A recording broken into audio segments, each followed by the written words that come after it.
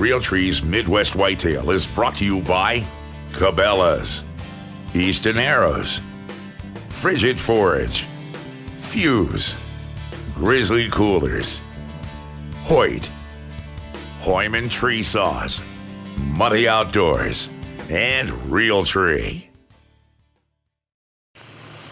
Welcome to Midwest Whitetail, Wolf Family Blog.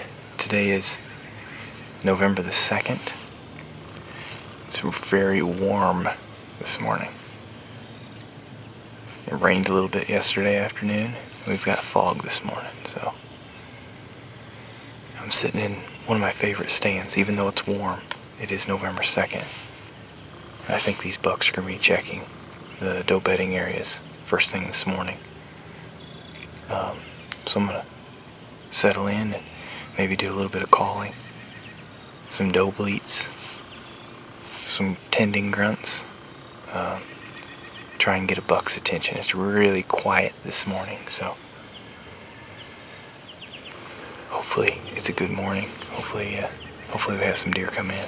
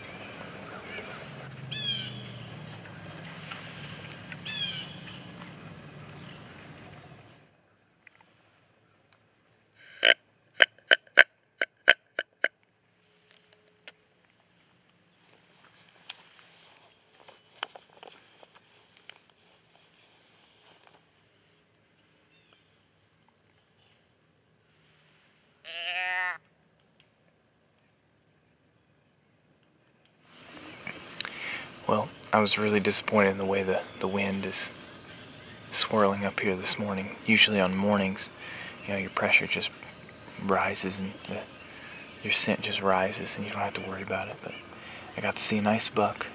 He smelled me, but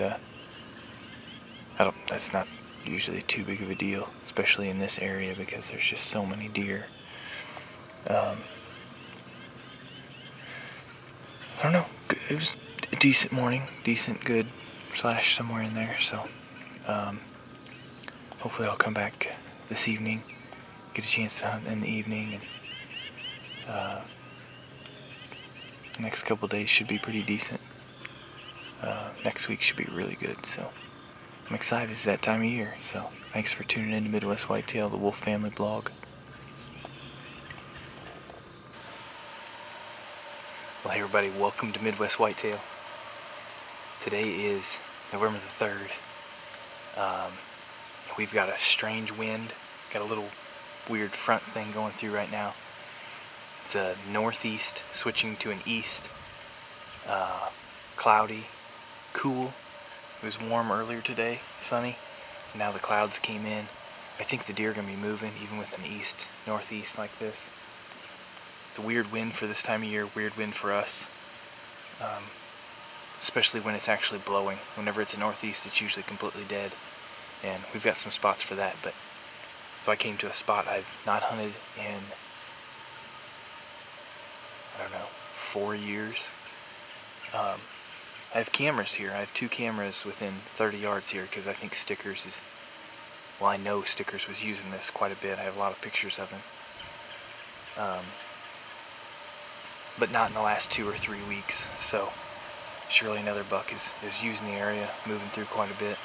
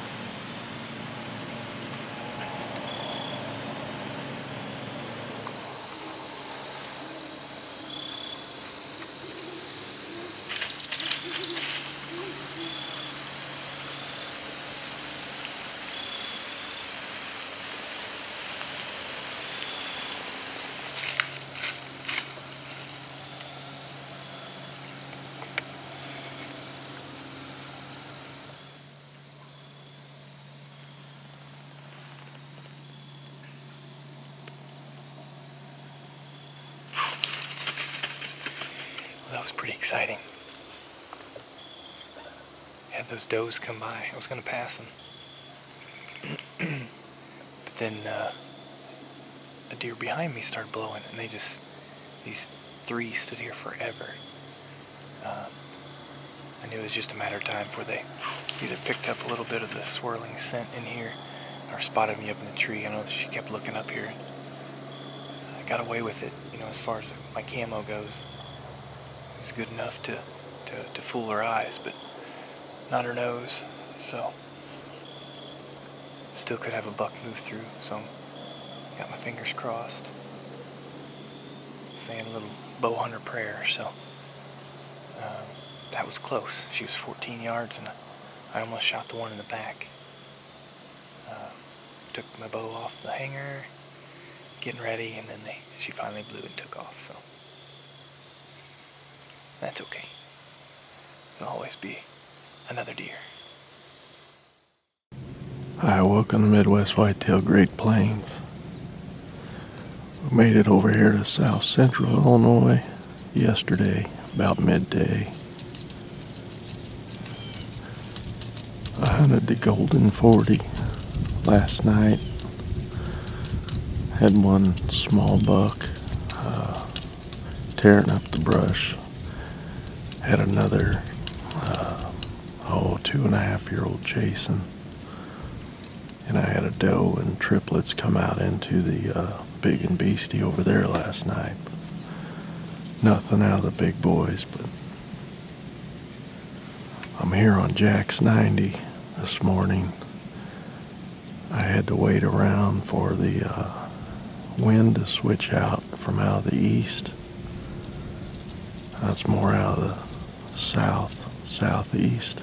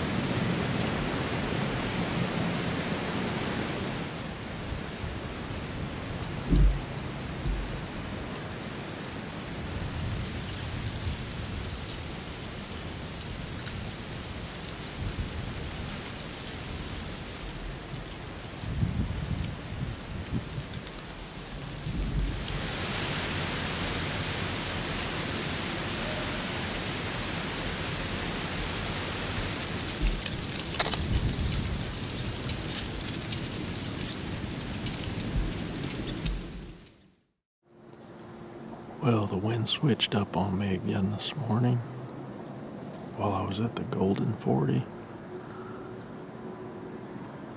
and was very variable, to say the least. So the landowner actually had another farm here that he had planted a couple food plots and standing beans.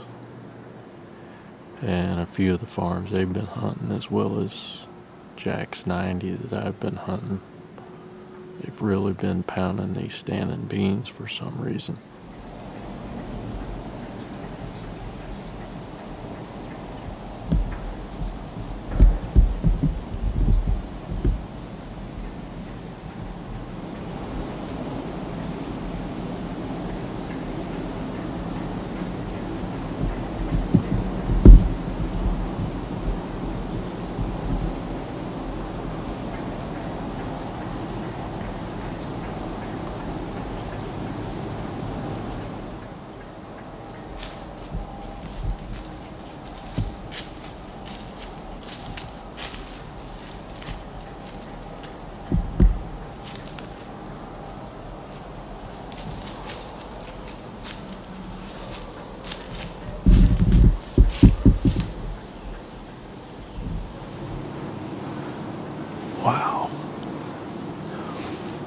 dandy 3-year-old. Solid buck. Grunted at him, he kept walking. Gave him a good hard grunt and a snort wheeze and had him here, I don't know, 10, 12 steps.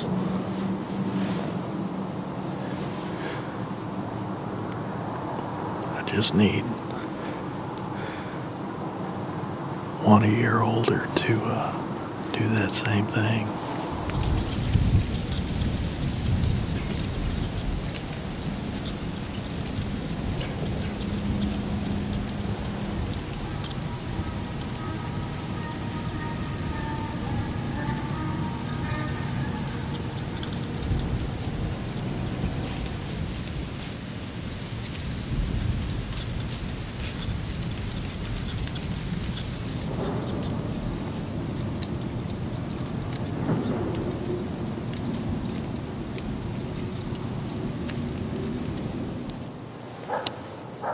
Well, that was exciting.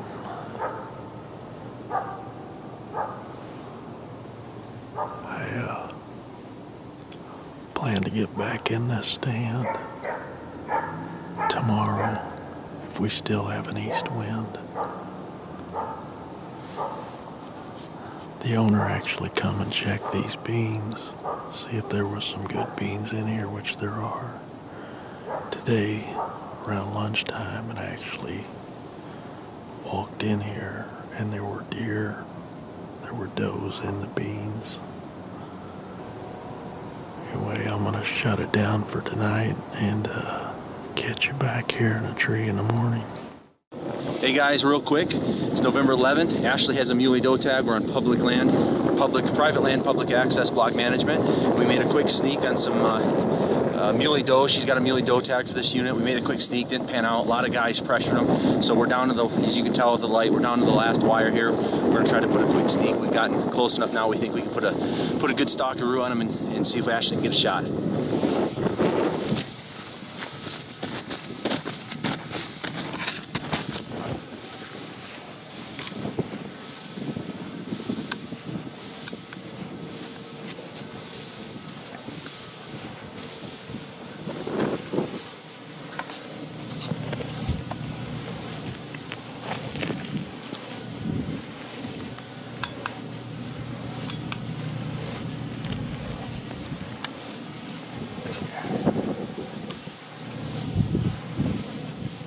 Let me get a range for you.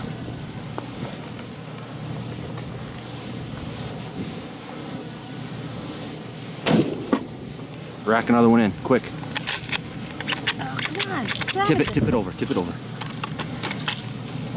What is wrong with this? Okay, put your crosshair right in the top of her back. Where is she? She's the second from the right. Put your crosshair right in the top of her back.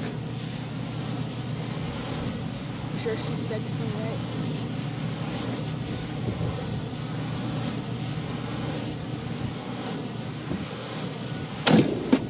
Got her.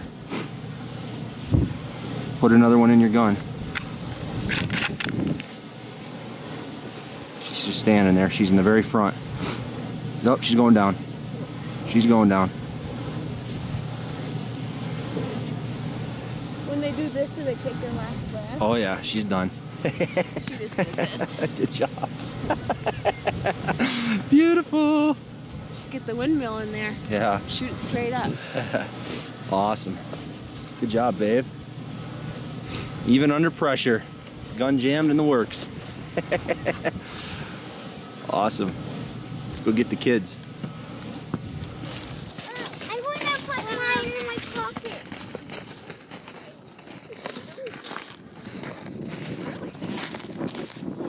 But God, okay. I see it come down, sticking out. Yeah, you're jumping. Daddy, I see her tongue sticking out. Yeah? You guys have to have more meat in the freezer? Yeah. What are we going to do with this one? We're going to eat it. Yeah. Like breakfast sausage or hamburgers? Chicken breakfast sausage. What's your favorite?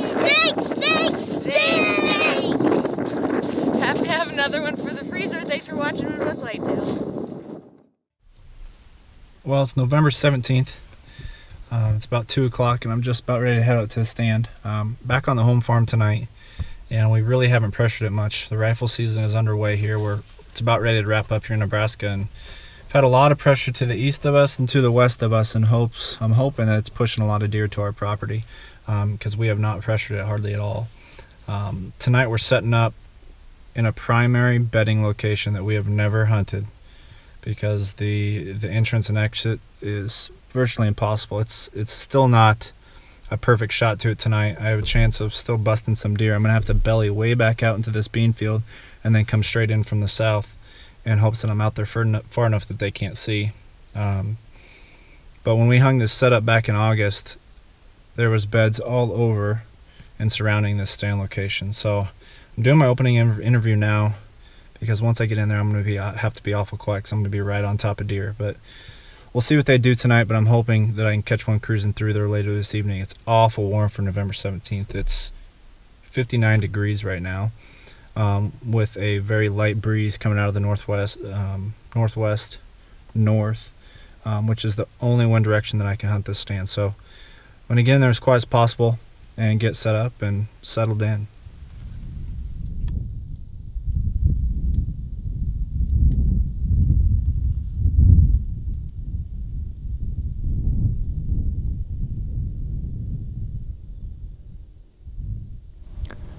Well, it's really still. I got back in here, and as expected, there was deer bedding in here. They're literally right over my left shoulder here. No more than 8 yards right by the stand. And I bumped them. There's about 4 of them. And I took off down into the bottom by the thicket. And they posted up, and I just stood there. Didn't move for about 3-4 minutes. And then I started climbing up the stand, and they started coming back towards me, and then they worked back up over to the northeast of me here into these cedars, so they're still okay. It wasn't 5 minutes later, and I'm still climbing up in my stand slowly, and I had a buck, well, 4x1, work the transition against the corn and the tree line, and he was grunting. So I don't think I spooked him or buggered him too bad. But I knew that there was a good chance of me bumping deer. But I'm willing to take that risk, though. Like I said, this is high risk, high reward. And they're not spooked, because I know they're still bedded right up over there. It's a really still afternoon. There's hardly any wind, but it is working into my face, blowing back into this bean field back here. So I'm going to sit down for a while. I don't look for the action to be till real late, being it's so warm, but you never know what can happen in November, so.